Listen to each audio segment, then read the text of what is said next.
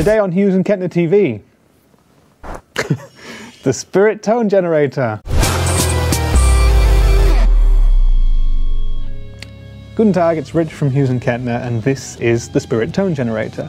Many of you will know the Black Spirit 200, the amp that we released last year, and you will have seen this beautiful red box of joy on the front, and that is the Spirit Tone Generator itself. But what is the Spirit Tone Generator, and what does it do, and why does this amp sound, play and feel so good? Well, I'm going to try and answer some of that now, although I can't answer everything because some of it is still a little bit of a secret. So this little module here is made by us here in Germany. It's housed on a sealed PCB, so you can't really find out what's going on within the circuit, and just to make it a bit more fun for those of you guys who want to crack the code of it, and it's got these 20 pins here.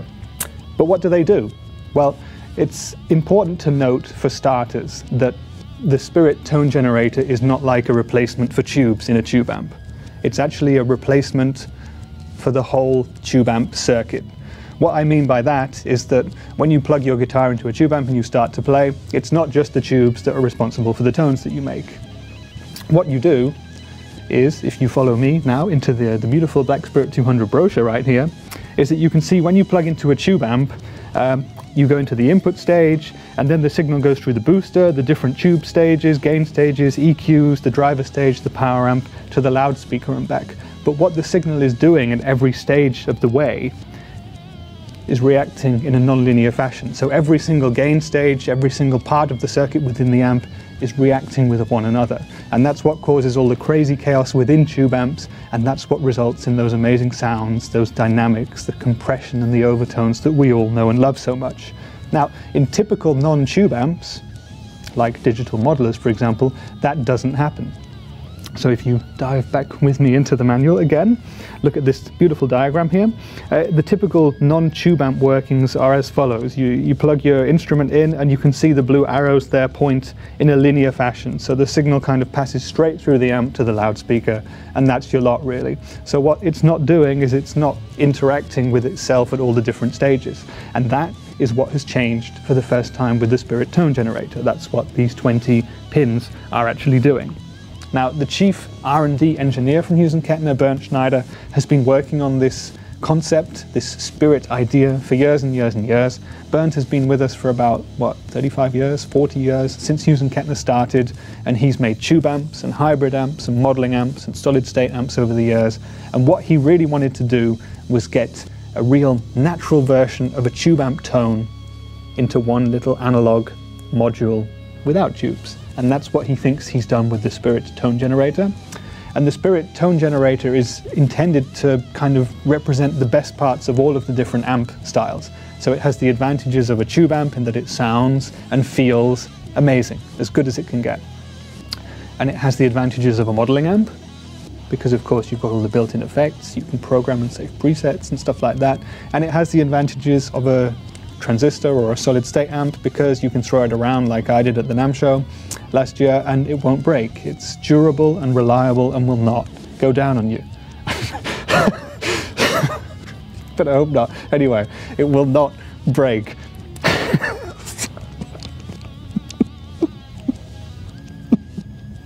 It's rock and roll though. But anyway, Bernd has been working on this Spirit Tone Generator and the Spirit idea for years and years now, and it would be really good.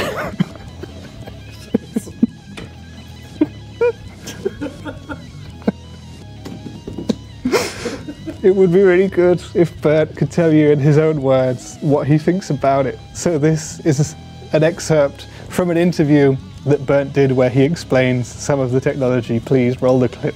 Im klassischen Transistor-Amp wird eine verzerrende Schaltung, ähnlich wie in einem Booster verfügbar,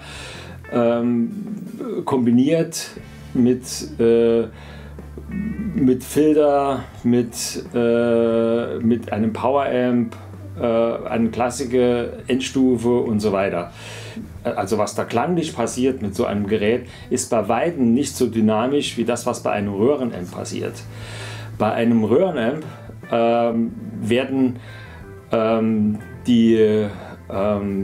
gibt es Rückwirkungen, Speaker, Rückwirkungen auf die Endstufe, Es gibt sehr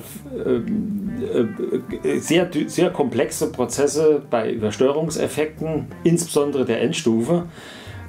Und man kann das eigentlich mit einem Transistorverstärker nicht vergleichen.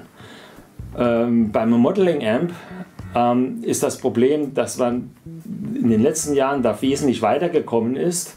Wir waren ja einmal Vorreiter.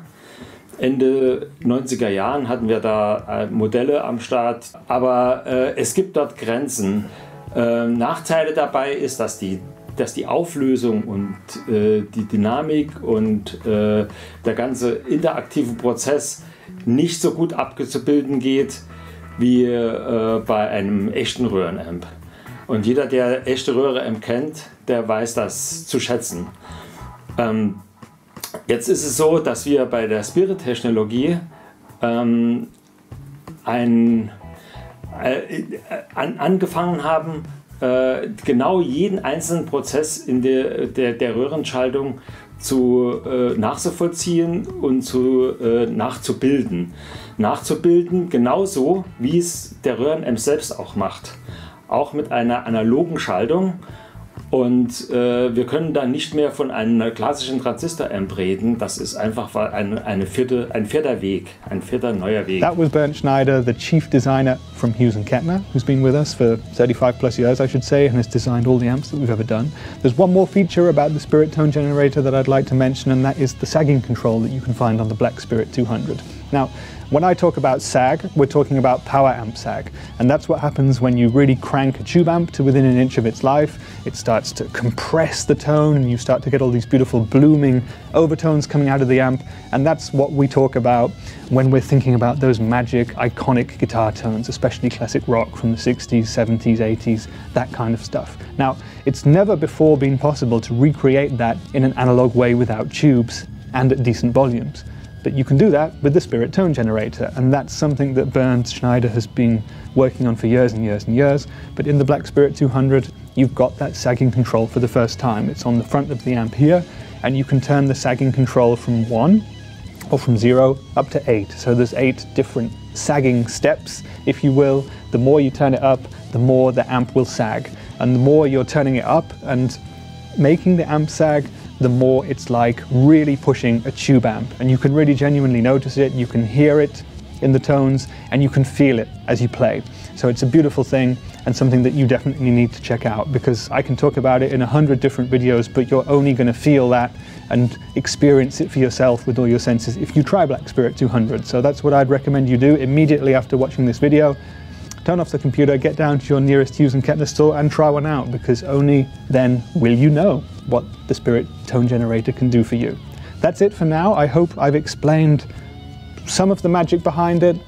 Like I said at the start, I can't really explain everything, but Uwe behind the camera, I think, has got a few questions that you guys have sent in through Facebook and Instagram and stuff like that, so let's just spontaneously go through those now. So the first question is, so if I were to remove this, other than voiding my warranty, what would happen? If you were to remove the Spirit tone generator from your amp, well, at least you know that you would void your warranty. I would recommend that you absolutely don't do that, because the amp wouldn't work anymore. Simple as that, really. I mean, would you take the tubes out of your amp? Would you take the engine out of your car? No. No, you wouldn't. So don't. Next question. Okay, does it support time travel when it hits 88 miles per hour? Yes. Next. Okay, is it more reliable than tubes? What I'm really wondering is, with a tube amp, when a tube goes bad, you can swap it out. But with how secretive? Secretive. But with how secretive this is, if it goes bad, is the amp just paperweight? That's a good question, actually. And no, of course it's not. I mean, yeah, I mean, when you have tube amps, you have to do maintenance with them. Tubes go bad, they naturally wear over a period of years, and at some point you will have to replace them. And of course they're very unstable things. You can break them if you drop the amp, or even if you carry the amp to a gig in the car or whatever. Some tubes will last for years and some will last for 20 minutes. It's luck of the draw, really. The Spirit tone generator doesn't have any such problems. It's very, very stable. I've indeed dropped an amp on the floor at the NAMM show and it was totally fine, so my clumsiness was actually good in that respect because we found out that the amp was totally cool with it. I mean, this is secret technology, sure, but if by any kind of weird chance something was to happen with the Spirit tone generator, we could of course just replace it for you and it would be no problem. So the amp wouldn't be a paperweight, you'd just send it in, get it sorted out and you'd have it back with you, hopefully very, very fast indeed. I should also say that I look after the Hughes and Kettner Facebook pages and stuff like that, and in the 6 or so months that the amp has been out, I've yet to hear a single person who's had a problem with this aspect of the amp. So fingers crossed that it should never break. What is it made of and how does it generate that thick tone? Well, what it's made of is exactly this. You've got a circuit board here, a printed circuit board and these 20 pins, and it's kind of being gooped up here. You know, when we talk about boutique pedals, secret circuits and stuff like that, people goop them up so you can't really see what's on them exactly. That's what our guys here in Germany have done. They've sealed it up with this plastic, acrylic or whatever it is, just so you can't see exactly what it is and to make it a bit more of a challenge for those guys who might be trying to work out what's going on in the Spirit tone generator. I'm really happy to hear that you're thinking that it's generating those thick tones, because that's what we do it for, really. It looks like a couple of lights behind some red plastic. Yes. Yeah. Not a question, but true. Yeah. How does it work and why does it respond to all the tricks and shenanigans like my English tubes? Well, hopefully I've explained how it works. Like I said, it's this analog piece of technology here that replicates the whole tube amp circuit in one little thingy here. But I'm just really happy that you think that it sounds and feels like your English tubes. I mean, that's a perfect result for us, and when we get feedback like that, then I know that Bernd Schneider did a good job. I have a Grandmaster, but this Black Spirit is really interesting. Why don't you do it in a pedal version? I would buy it instantly. A pedal version of the Black Spirit 200, eh? That sounds interesting. How does this technology differ from previous modeling technology? What is the difference between Spirit tone generation and modeling? Interesting questions. Well, first off, Black Spirit 200 differs from modeling in that it is not modeling technology. It's an analog amplifier. The only digital stuff inside the amp is when you engage the effects. So when you turn on the delay, reverbs, and modulation effects, stuff like that. It's not a modeler. Modeling amplifiers make tones based on computer algorithms and DSP and stuff like that. And like I explained a little bit in the explanation, the way that the signal from the guitar passes through to the loudspeakers is different in a modeler. Did I miss part of the question, or was that the whole bit? Yeah. How does it compare to Kemper on Exodus? How does it compare? That's a good question. I would say it's like comparing a badger to a saber-toothed tiger. Actually, no, that's a stupid comparison. But I would say it's like it's like comparing a badger to a really nice 3D model of a badger. But the last question, does it gent? Does it gent? Well, there's a badger shit in the woods, I don't know. This would be the perfect time to get John Brown on the couch to play some for you, so why not? Roll the clip.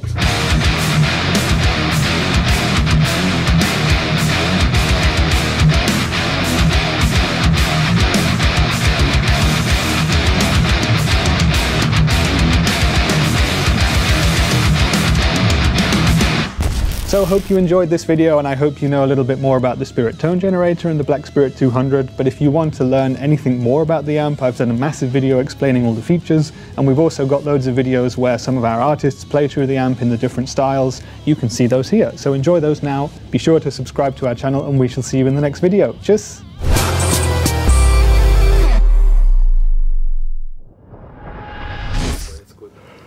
Kann ich die Erklärung nochmal machen?